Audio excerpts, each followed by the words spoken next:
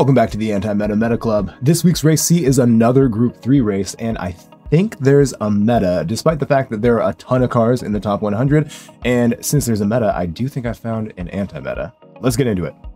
The anti-meta car of the week is the 2018 GTR. Despite the fact that a lot of different cars actually work this week, the Porsche seems to both be the easiest to drive as well as the car with the highest potential. With 29 different examples, the Porsche seems to be the most ubiquitous car in the top 100. Many cars actually do really well, but the GTR specifically seems to be able to follow cars through the dirty air just as well as the Porsche, unlike many of the other cars, especially the other FR cars. As you can see, there are many cars in both the top 10 and the top 100, but like I mentioned before, 29 of the top 100 are the Porsche. As you can see, the car is actually capable of 52s, but I was only able to get it in 51st place with a 53.2. Like with the Porsche, the time trials only show part of the story, as both this car and the Porsche are both much better in the race itself. It's really important to pay attention to the braking zone in T1, as you'll be able to see the track kind of moves to the right, so you've got to prepare for that where you aim when you start to brake. Aim a little bit to the right, then straighten your car and brake right before you get to the beginning of the curb here on the left. Brake in a straight line to the 50-meter board and then start turning in gently. You don't want to cause any understeer because you're going to be braking fully still, and not until you get to first gear do you want to start actually trail braking in. After your car settles past that bump on the apex, get back on the throttle as quickly as you can, but of course if there's any kind of oversteer, make sure you fix that immediately.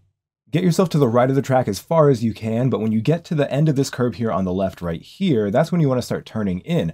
After the car settles into the turn, you're going to lift off the throttle, downshift, and brake gently, trying to get yourself all the way to the apex.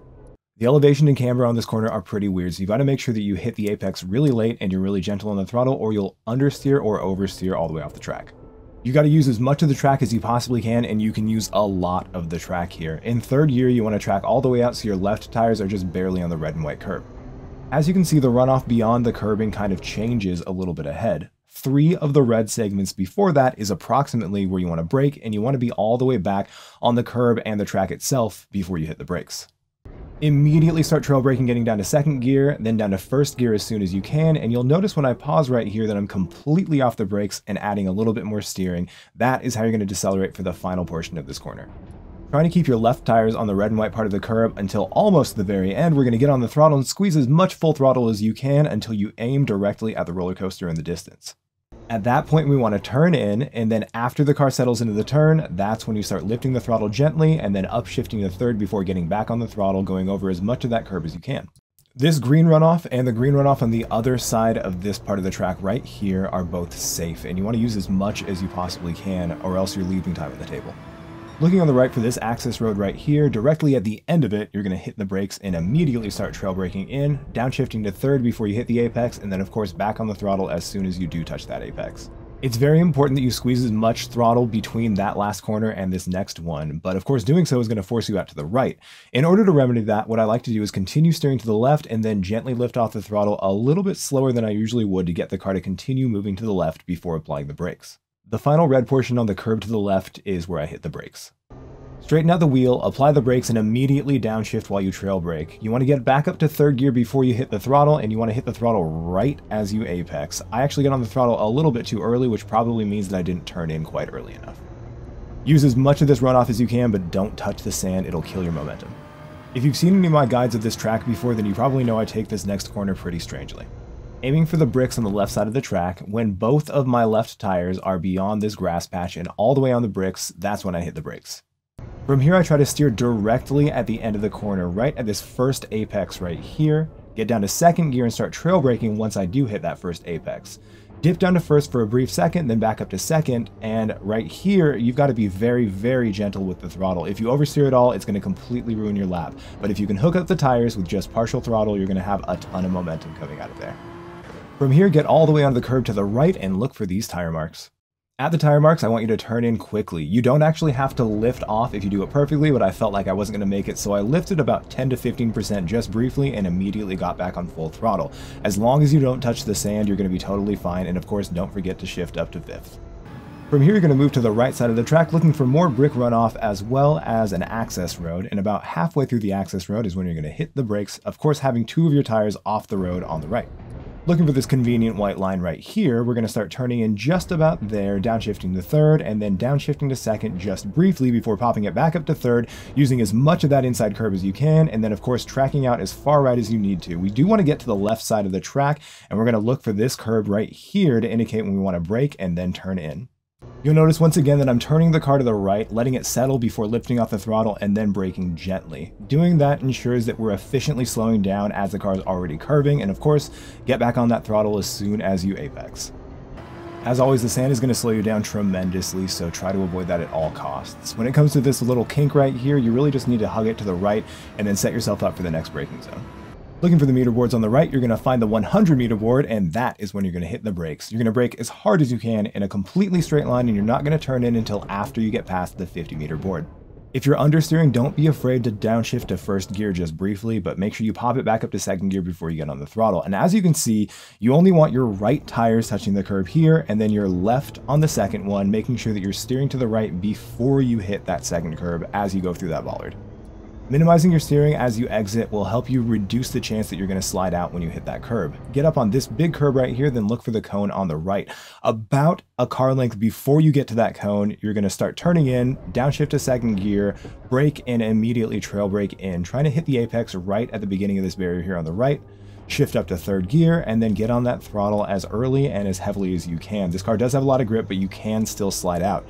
You want to neutralize your steering just a little bit as you get on this curb, and of course it's just a straight line all the way to the exit. This is one of the harder tracks, so be very patient with yourself. Like I mentioned before, right as you brake, the track kind of turns into the right, so make sure that you're angled at the right place so that when you brake, you don't have to worry about understeering off the track. T1 also has an elevation drop right at the apex, so a lot of people actually avoid it. You just have to make sure that you're not going to slip, and if you do slip at all when you get on the throttle, make sure you correct it as fast as you can. All of these corners require really heavy trail braking and very, very gentle application of the brakes, as well as coming off the brakes really gently to make sure that you don't understeer for the final portion of the steering as you're turning into the corners. If you find yourself sliding beyond apexes, you're probably actually braking too much. A lot of these corners don't require that you brake 100%, and if you do, you're probably going to understeer. Another thing that happens a lot with these really tight corners and these flowy corners is that you'll brake heavily or you'll brake appropriately, but then come off the brakes too suddenly or too early, and you'll still have a lot of momentum, which will cause you to slide beyond the apex, or at least beyond the line that you're looking for.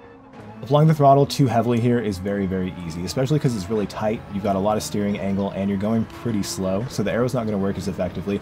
It's going to be a lot of work if you're not really used to controlling the throttle that much, but it is really rewarding and it will help in general.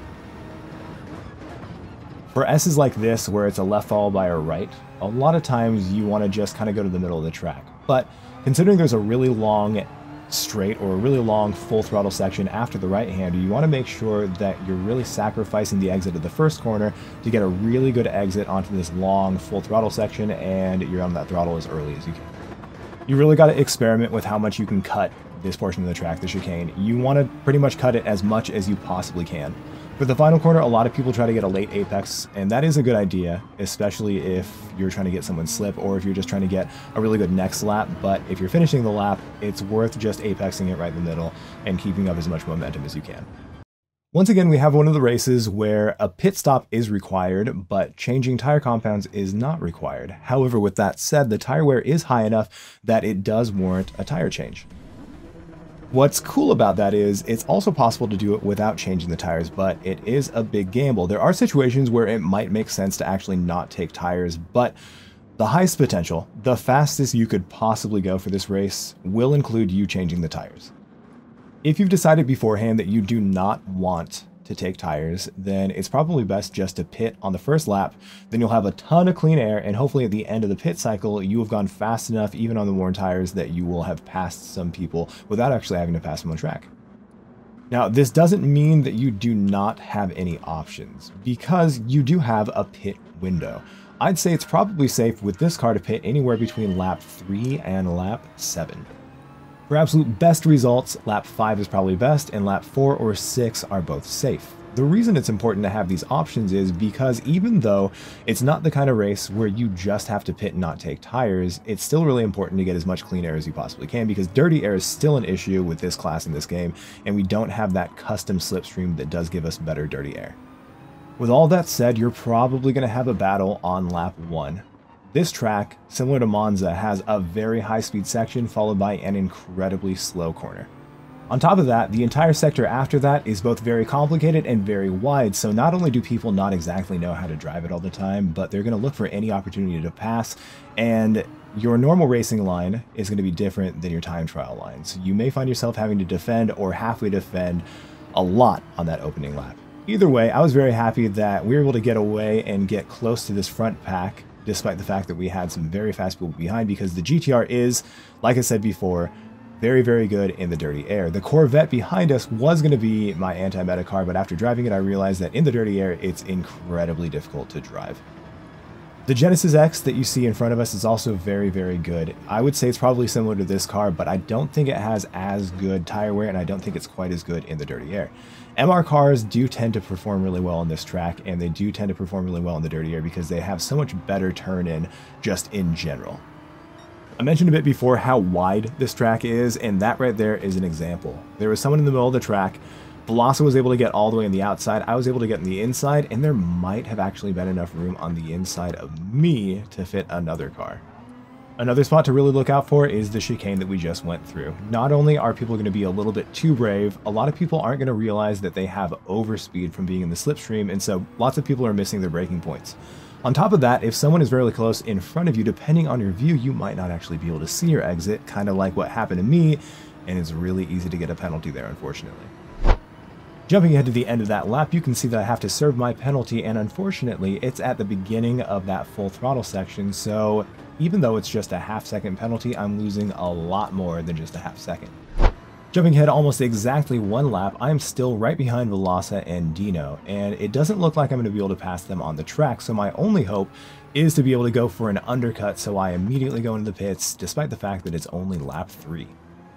Like I mentioned earlier, you do have a pit window. Lap 3 is actually pretty safe with this car. The car's actually 100% safe, even if you don't take tires, but what I mean by safe is your pace is safe. If you don't take tires, your pace is going to suffer greatly, and taking tires on top of the normal pit stop is only an extra 2 seconds. You'll easily make that up on the track. The only thing that you might want to look out for, that you might want to change your mind when it comes to taking tires, is track position. If you end up losing position because you did take tires, then chances are you're going to be able to pass that person, and if you couldn't, then they're probably just at a different class than you. If you're racing people who are mostly the same speed as you, and you take tires and they don't, you're going to be faster than them, and you're going to be able to pass them, assuming they aren't dirty.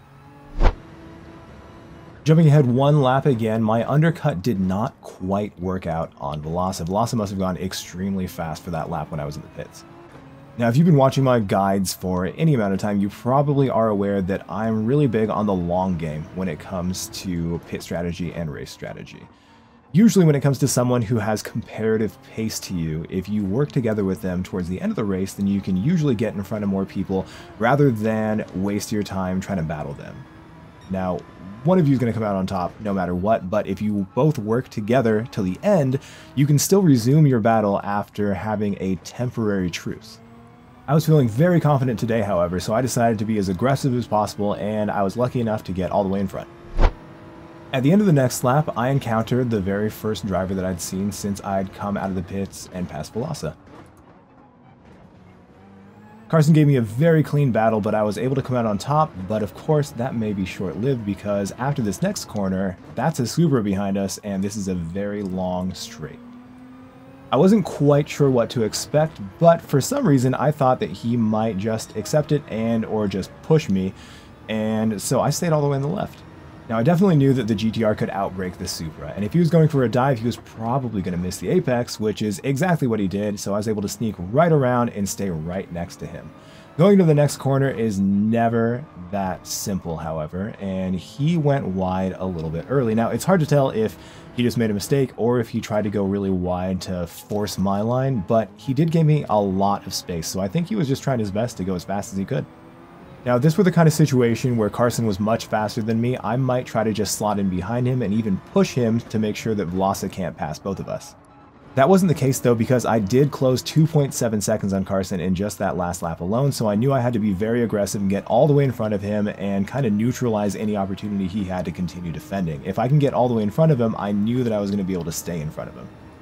Velosa certainly saw that as well. By pushing me there, it ensures that I'm all the way in front of Carson for the next braking zone, and on top of that, if he's next to Carson, then he's advantageous going into that corner, and of course it worked out swimmingly.